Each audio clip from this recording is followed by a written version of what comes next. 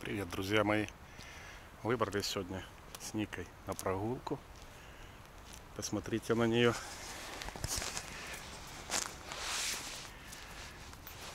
Так с виду не скажешь, что что-то не так с ней. Поправилась разве что. А у нее сегодня около 57-й или 58-й день беременности. Ей рожать через буквально пару дней. Вот что я хотел сказать о беременности, о поведении собаки перед родами. Мы еще, в принципе, сейчас пошли спокойно гулять, потому что я по прошлому году знаю, что за сутки, за 12 часов до самих родов у собаки проявляется поведение особенное такое. Вот она начинает рыть ямы интенсивно, становится очень нервная, то просится на улицу, то просится домой, находит во дворе какой-нибудь самый укромный такой уголочек. У нас нашла под дровами, вырыла там яму, вот, еле ее оттуда достали. Это у них инстинкты такие еще от дикой природы, найти место для родов. Вот. Ну посмотрите, не знаю, по виду и не скажешь, что беременна. Единственное, что это внизу, это у нее молочные железы так набухли. Вот. А живот заметно только когда ложится. В первый месяц беременности вообще без УЗИ не определишь, забеременела собака или нет. Я УЗИ собаки свои не делал ни в первую беременность, ни в эту. Это, кстати, ее вторая беременность. У меня на канале есть видео о родах, о щенках. Вот. Это прошло, сейчас этим щенкам уже 2 года. Прошло 2 года, Нике как раз рожать. Мы выдержали паузу такую. Вот такие экспонаты у нас в парке. Мемориал славы. Советская старая техника. Ну пойдем.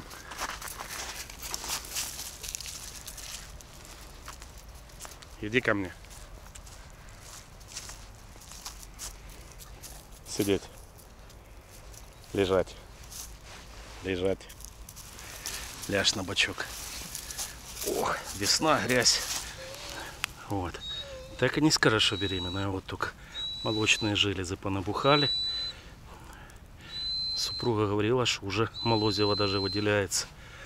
А так по животу и не скажешь, что беременна. Вполне активная. Ну, скажу честно, в первые те роды, когда было 7 щенков, я тоже дома говорил, что что-то слишком маленький живот. Наверное, будет 2-3 щенка. Так и в этот раз такое ощущение, что щенков много не будет. Ну вот как раз и посмотрим. Записываю это видео. Мне кажется, что щенков будет совсем мало. Ну, пару дней подождем, увидим, сколько их будет. Для тех, кто в танки все еще играет, я забросил уже знаменитый ИС-3.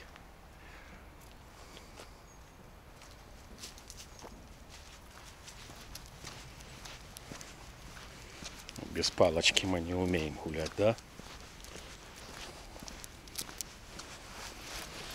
Ну, блин, не скажешь, что беременная собака.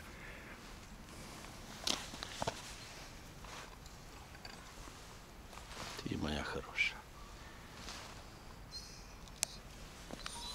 Пойдем. Те, кто уже видели видео на моем канале, знают, что у меня 2 собаки. Вот, сегодня я гуляю только с Никой, чтобы прогулка была спокойная. Вот. Я скоро смонтирую видео со своими мыслями о том, как выживаются 2 девочки в одной семье. Так вот, могу сразу сказать, что сильная агрессия была именно во время течки. Вот, сейчас уже Нике скоро рожать, и в принципе в доме полная идиллия. Все спокойно. Допускать ли Линду, вторую собаку, чтобы она рядом была, когда будет Ника рожать, я Не знаю, честно говоря. С одной стороны, возможно, это положительно повлияет, что Ника спокойнее будет относиться к Линде, не будет ревновать к щенкам. Вот. А возможно, наоборот, я сделаю хуже, если Линду не уберу при родах. Ну, посмотрим.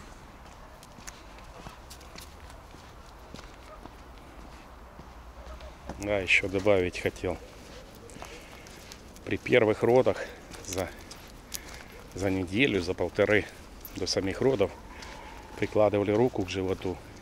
Особенно по вечерам. Щенки толкались, ерзались там. Вот, была явно такая активная жизнь. Сейчас я сколько не прикладывал руку, вообще какого-то движения на животе нету. Прямо распереживался. На второй день один раз по ладошке мне провел один из щенков так вот по руке. Не ударил даже, провел так вскользь. Вот, я уже успокоился. Но жизнь покажет, переживания есть, конечно. При первых родах активно они толкались. Сейчас абсолютно не так. Вот, я уже начал консультироваться у ветеринара. В чем самое основное, я переживаю за жизнь мамы именно, естественно. Это лучшая собака на свете. Мы никогда ее особо не обучали. Стоит ей нагуляться, она просто сама рядом идет без всяких команд. Ничего ее не отвлечет. Ни кошка, ни люди другие, ни велосипеды. Все для нее существует в мире только хозяин. Вот, зашли. В этом дворе живет сын Ники. Я его называл Майо, его назвали Цезарь. А вот и встреча. Сейчас выпустят сына твоего. Это сын. Красавчик. Цезарь. Родственные чувства не проявляются. Да, сынок больше, чем мама. Ну, у меня Ника не агрессор. Хороший, хороший.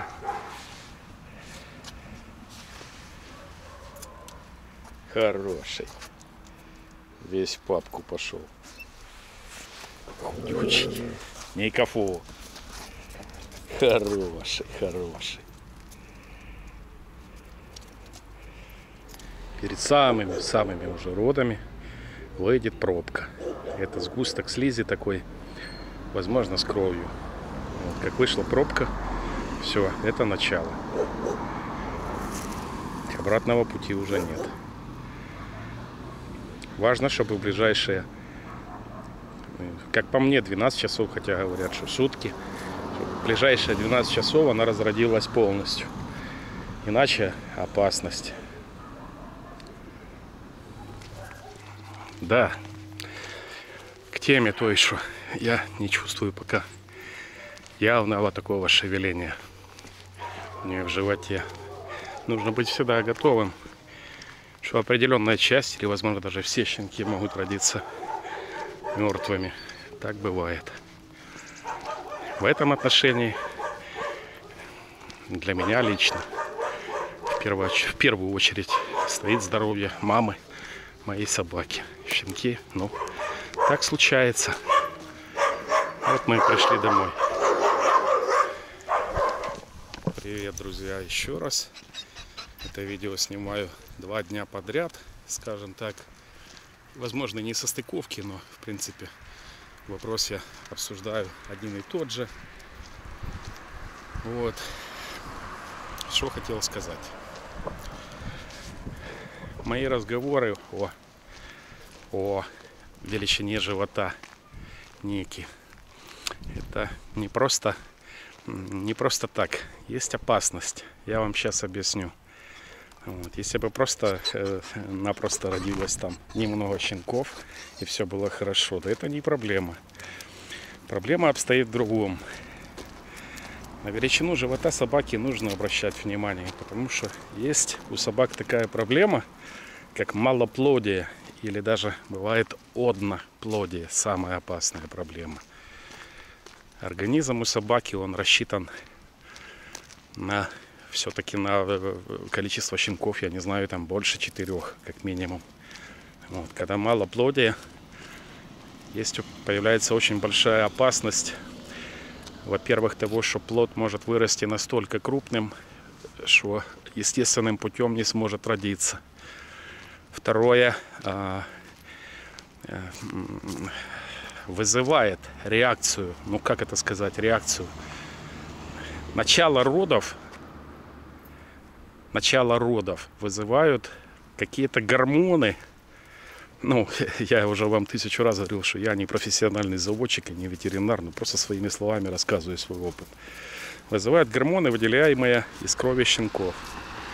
Одного или небольшого количества щенков может не хватить для начала полноценных родов. Вот, посмотрите, мы сегодня посчитали, уже какой-то или 2 вязки было у нас.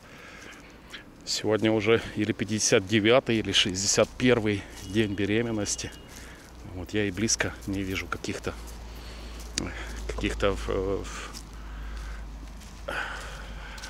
явных признаков того, что она будет собираться рожать. Потому что поведение перед родами у собаки совершенно другое. Она бы и гулять со мной не пошла. Она ищет укромное место, она ищет, роет ямы. Вот, поведение абсолютно другое. Тут собака как собака. Это меня и расстраивает.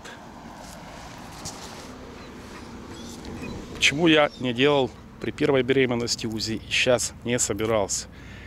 Хотя сразу же скажу, мы записаны, через час пойдем делать УЗИ. Потому что переживания у меня большие насчет живота.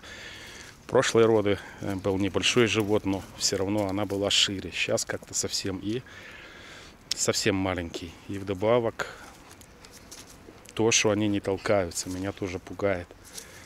Поэтому пойду на УЗИ. Почему я его стараюсь не делать максимально? Максимально избегаю УЗИ. У человека слух и у собаки слух, естественно, очень разный. У собаки более чуткий слух. Вот. И люди профессиональные мне сказали, что для щенков пережить УЗИ — это большое такое эмоциональное потрясение. В подтверждение к этому, когда на них этот ультразвук наводят, они начинают активно пытаться уйти от него, начинают шевелиться. Вот. Ну, не очень это полезно. Если беременность проходит полностью нормально, мне кажется, не стоит делать УЗИ. Но это мое личное мнение. Я его, по крайней мере, не делал. Если все в порядке, то количество щенков вы по УЗИ не определите. Вот. Если они толкаются, то значит они живые. А вот в такой ситуации, как у меня, все-таки стоит, наверное, провести это исследование УЗИ, посмотреть, по крайней мере, сколько плодов или они живы, чтобы быть готовым в дальнейшем к действиям, принимать какие-то решения. То есть, смотря что там и как. Живые щенки. Со всеми такими тонкими вопросами стоит, естественно, консультироваться с ветеринаром, а не смотреть на YouTube ролики таких любителей, как я. Ну, то, что я поделюсь с вами опытом, я думаю, лишним не будет.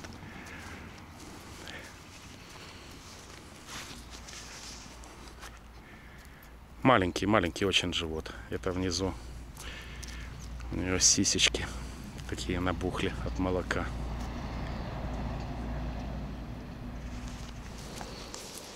Да, добавлю. Я уже, в принципе, для себя решил, какой бы ни был результат, я все равно вам покажу, как это происходило и чем это кончится. Вот, дай Бог, чтобы все было в порядке. Но вы все увидите. По поводу моих слов насчет того, что я в первую очередь переживаю за мать. Не нужно воспринимать эти слова настолько буквально. Я первый помет у Ники. Я этих щенков обожаю, слежу за их судьбой. Я их полюбил всех. Вот. Но когда случаются такие проблемы, то все-таки в первую очередь меня интересует здоровье матери и ее жизнь. Вот. Я считаю, что это нормально. И добавлю, те, кто собираются, как это сказать, не разводить, но сводить свою девочку, любимицу,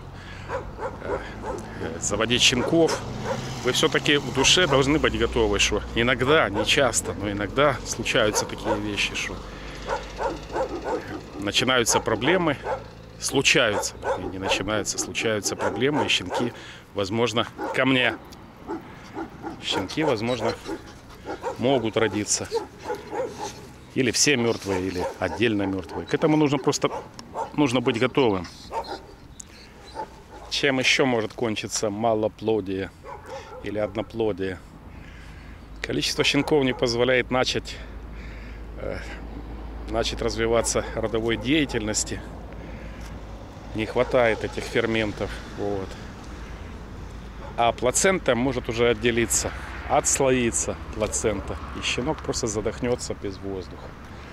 Так тоже бывает. Вот тут на этой лужайке делали фотосессию прошлой перед родами. Тоже примерно за пару дней до родов. Вот на этой лужайке. Да. Нагавкали на тебя, да? По какой причине происходит малоплодие и одноплодие? Самая частая причина — это не вовремя провести случку. Либо слишком рано, либо слишком поздно.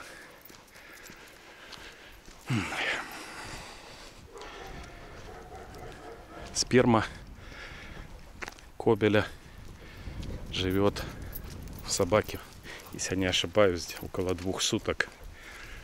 Вот. И если именно оплодотворение происходит вот на 2-й день, уже не все сперматозоиды живы и оплодотворяется мало. А если зарано, то еще не все яйцеклетки вышли. Ну, как-то так вы поняли саму систему, почему так происходит. Вот. Либо еще как вариант, это индивидуальная такая особенность вашей девочки, либо некачественная материал, сперма, простыми словами, от кобеля.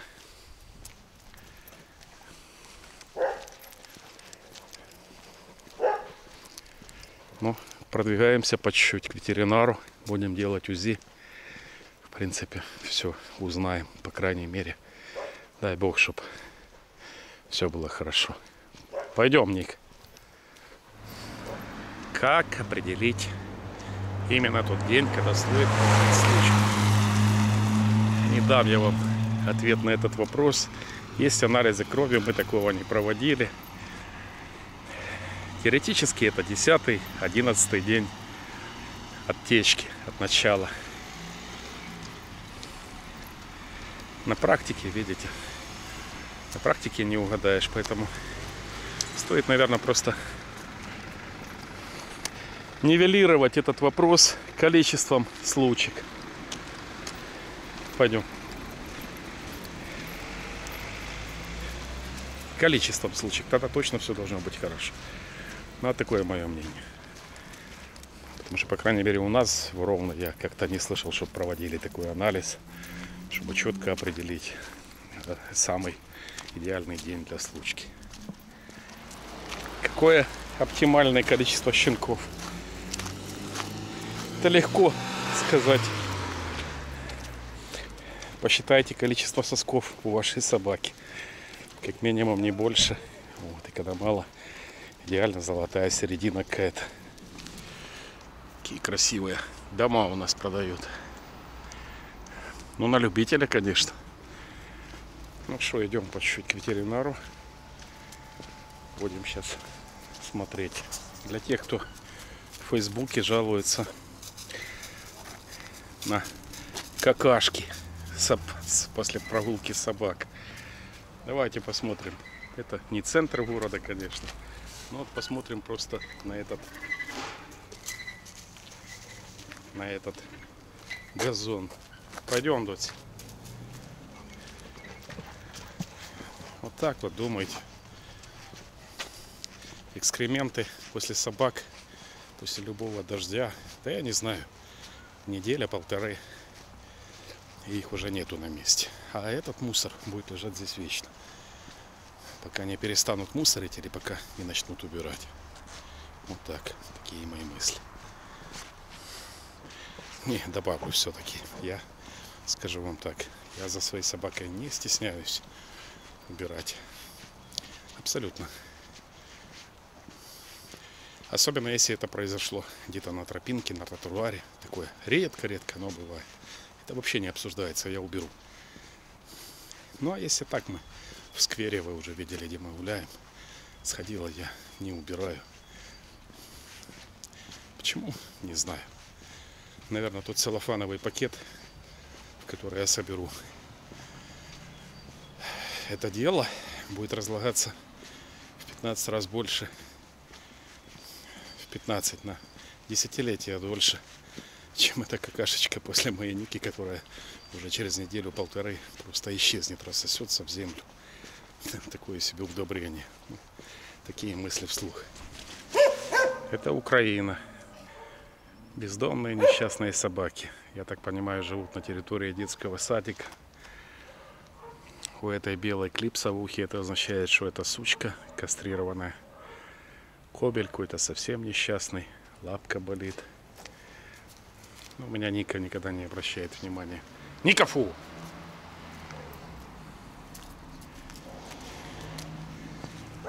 На такие вещи.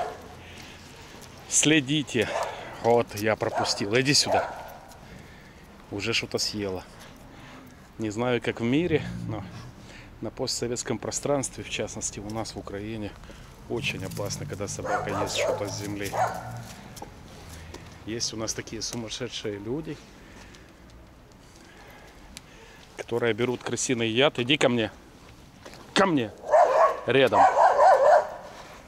Берут крысиный яд и рассыпают в местах, где гуляют с собаками.